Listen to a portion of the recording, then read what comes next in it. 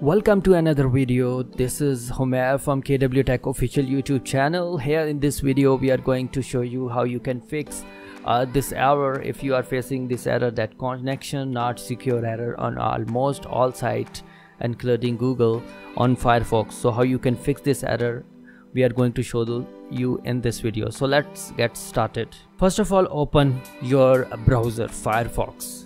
So here in the address bar type google.com. So here you see this is the error I am facing. If you are facing this error, we are going to fix this error in this video.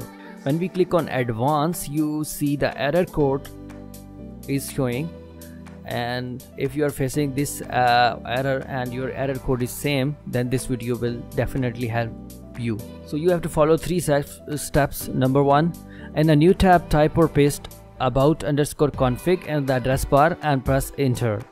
We will copy about_config from here and paste it in the address bar of new tab and press enter. So here you see the warning and you have to click on I accept the risk. Now we move toward the second step. In the second step we will type or paste root and pause while the list is filtered. So here in the search bar we will paste a root, and here we see a lot of list of different. So in the third step we have to double click on the security.enterprise_root.enable preferences to switch the value from false to true.